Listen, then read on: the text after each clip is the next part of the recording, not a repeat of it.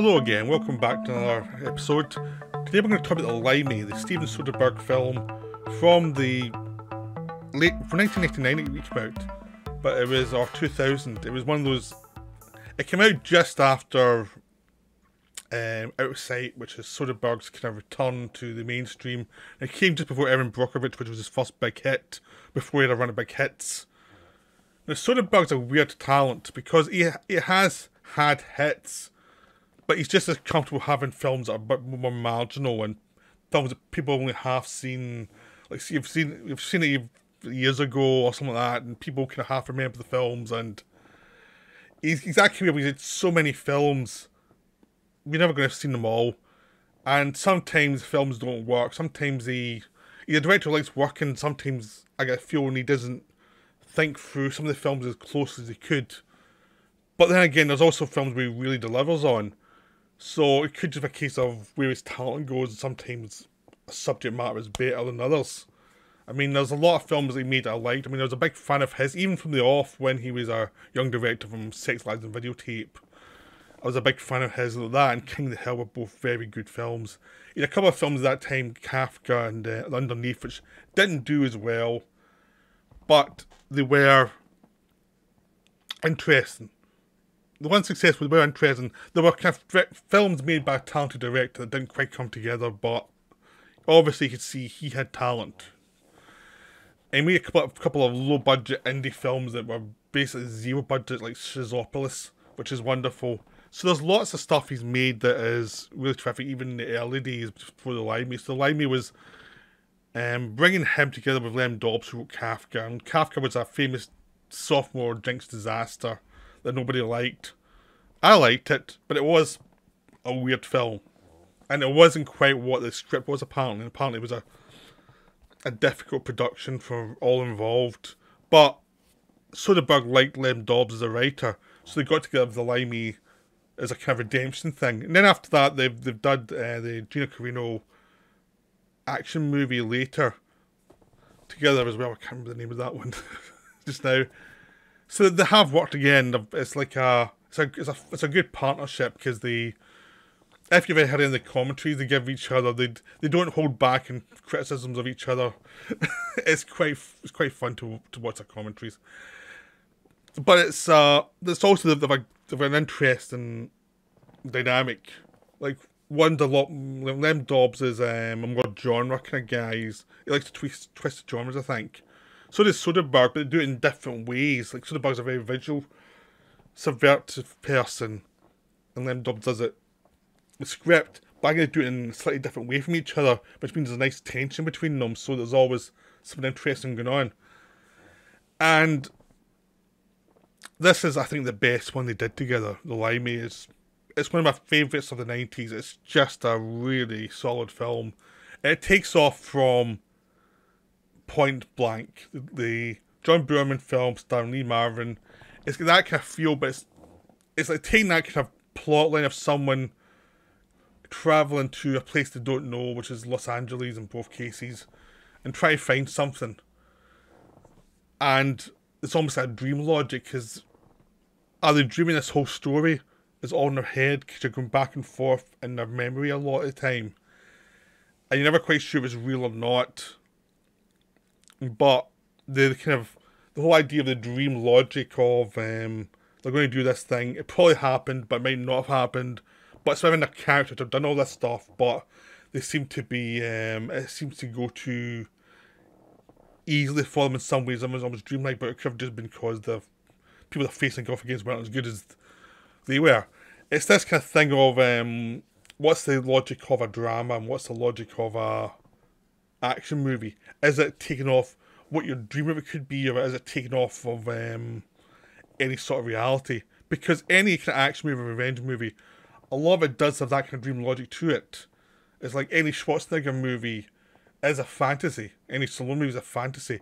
But in this movie, they bring it home and bring what's the emotional core of it all, and what's driving it more than just the explosions. There's no explosions here. It's just about a guy trying to find out what happened to his daughter. Now, this film has a great cast. I mean, you've got Terence Stamp as a guy trying to find out what happened to his daughter. He's coming from England. He's called Wilson. He's a Cockney. And gives Stamp a chance to go full-on Cockney accent. He actually tones it down slightly so that it's not jarring, but it's still kind of broad accent. It's the broadest thing in the film in some ways. But have fun with it, even though Stamp's not Cockney. You've also Peter Fonda as this guy who's a 60s businessman who's kind of marooned in the 90s and he's not quite sure where he fits in anymore. So he's got a melancholy to him as well as the Stamp character. And then Stamp goes to find the friends of his daughter because his daughter has died in a car accident, but no one's quite sure. Was it an accident or was it something funny? And that's part of the dream logic of it, is because you've Stamp investigating was it an accident or not, but it could be him investigating his head trying to say, was it something or wasn't it something or whatever. And it becomes this sort of tale of what caused the accident and who's responsible ultimately. And it becomes a meditation on your own feelings as a person, your life feelings. So Stamp meets up with the friends of his daughter, who talked to him about what her life was, because she left England and came to America to become an actress. She never really made it, but she had some friends there, and so you've Lisanne Warren as an acting coach who does voiceover work and things. So she's someone who's got a career, not a massively successful career, but a career that works. It's like a middle class career in acting, where a lot of the work is like voice work and things.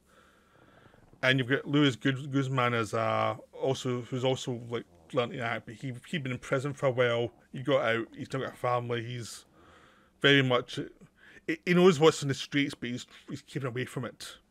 And Guzman these two become the sidekicks of Stamp as he tries to find out what happens to the daughter. But Stamp's the kind of protagonist who's pushing forward always, but Soderbergh's always pulling back. So you have all these conversations that take place in 2 or 3 locations. You're never quite sure, did they take place there, or there, or is it how I remembered them, or does he not really remember it properly, or is he imagining it, or is he imagining these friends of his people, of his daughter, who he imagined what they would be, or are they real? They're real enough to feel like characters, but they could be his imagination of the people his daughter might have hung around with and been nice people. Like Louis Guzman's character is a nice gangster, basically, or who ex-gangster, and is like the redeemed gangster, which is very packed if you think of it as a dream. And the mother figure who's older than his daughter who looked out for her. That kind of thing. And you've also the daughter who was seeing this guy, played by Peter Fonda, who was a bit dodgy. And I said, was he dodgy, or or is Stamp imagining he was dodgy? You're never quite sure. And that's what's wonderful about it, but it's always emotions of what he thinks these other people are, or what they actually are to him. Because even with them there, he doesn't quite fit in. He's too violent in his language and his actions, but he's trying to hold back, and he does have an emotional core. So he's coming between what he was and coming back as a kind of older man who is slowed down a little bit, but he still wants to know what happened. So this is a wonderful film. It's infused by a memory of the 60s that may have never taken place. This idea of a time that, because both Stamp and Fonda were defined by the 60s, really, but they were defined in different ways. Stamp came from a working class British gangster era in the 60s, which was just trying to survive and doing bank jobs and things, and he was like the lowest of the working class type of thing, who was pulling jobs off. And Fonda was the rich guy who was exploiting the idea of the 60s just to make money. But they were both like exploitators of their societies. But they're coming from the rich side and the poor side, so you're seeing two exploiters face off against each other. And you have 2 actors who were defined by the 60s as well. When Stamp was huge in the 1960s, so was Peter Fonda. In the 70s, their star dimmed, and then they just became character actors, which is a good career for any actor. It's like, you're no longer a star, but you're an actor that gets hired a lot. Sometimes small parts, sometimes important parts, sometimes the main parts. But you're just staying in work. And both those actors always stayed in work. They were always interesting presences in the times, but they were always very defined by their roles in the 60s.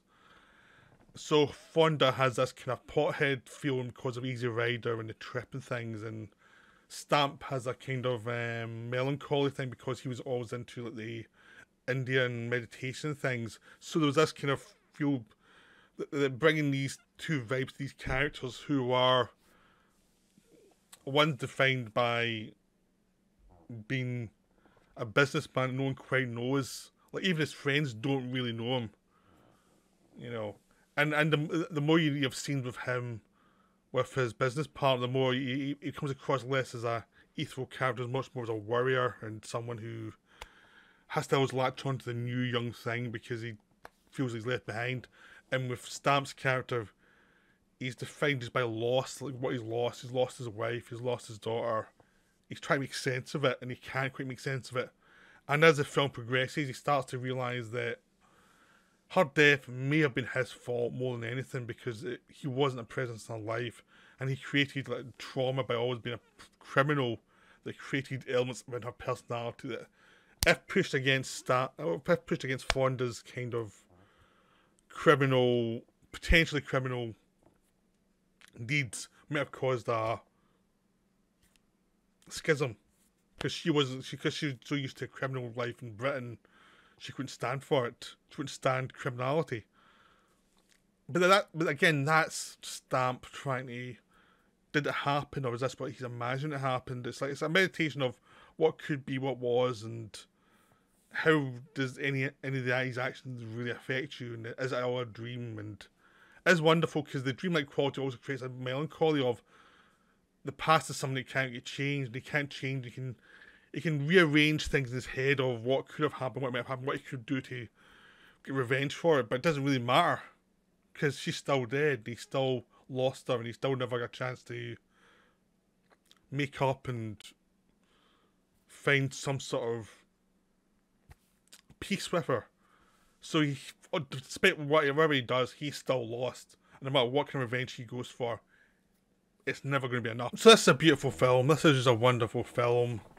It has a kind of what's really good about Soderbergh when he's on a roll, basically, which is just the kind of there's an emotionality to his films a lot of the time. It's just there, even if the genre goes against that. I mean, Out of Sight's a very emotional film, even though it's a light-hearted, like gangster crime movie. But still, there's still an emotionality in the centre of it. There's a lot of films like that he does over the years. He just keeps going. He makes films. Like I'm very fond of the Solaris remake, even though it's not as good as the original. It's still an interesting film. There's one called Bubble he made, which was terrific. All about the working classes that was pretty much ignored and no one cared, but it was a very interesting film. He was making these films in between the Ocean movies, which were much bigger, kind of sillier movies he was making. So he made Che, part 1 and 2, which I'm very fond of. And he retired for a bit, now he's come back. And Logan Lucky was good. There's a lot of films he's making. It's just one of the things, one of his careers that's really interesting. So sometimes you miss one or two of his films, and then you go back and see them much later. He made a movie about about a pandemic, like in the early 2010s, before he did his retirement, before he came back, Contagion, which now as soon as the COVID hit, everyone was watching this, was like, oh my god. It's like, so he does a lot of stuff. He did Informant, which is a really terrific film. So the Limey is in line with a lot of his films. He's been very influenced by Richard Lester, who also is a director like this, who made a lot of films, some of which were more commercial, some of which were more quieter, like Petulia and Robert and Marion. Like, Soderbergh's that kind of weird, the same mix of, he tries different things. Sometimes it doesn't work, but it doesn't matter, because there's enough good films that do work to make up for the films that don't work as well. So he's always an interesting career. I wish he would do another one with Lem Dobbs, because I think they're a good combination, but this one especially was just a wonderful film. It just really delivered. It kind of really caught the kind of late career peak of Terence Stamp, where it was like, this was one of those films where it was like, wow, he's really good, because he can play it like broad when he's doing the Cockney stuff, and it's kind of funny because he doesn't quite know how to fit into America, but there's a sadness to him there that's just there. And he just weighs the whole thing, gives the whole thing the sense of loss is always there. The sense of trying to make sense of something you can't make sense of is always there. And that kind of carries through the full film. You know. And Soderbergh's very sensitive to that and actually gives the Terrence Stamp a lot of space to just be himself and not have to say lots of things all the time. Sometimes it's just him standing there thinking. You see what he's thinking is more interesting than what he's saying. So it's just a wonderful film. Limey is a terrific film. I highly recommend seeing it. It's hard to hold off in disc at the moment, but you can get it on streaming, and I would highly recommend it. If you can get a DVD that has the commentary stuff, I would highly recommend it because those commentaries are great. So, the Limey is terrific. Just go see it.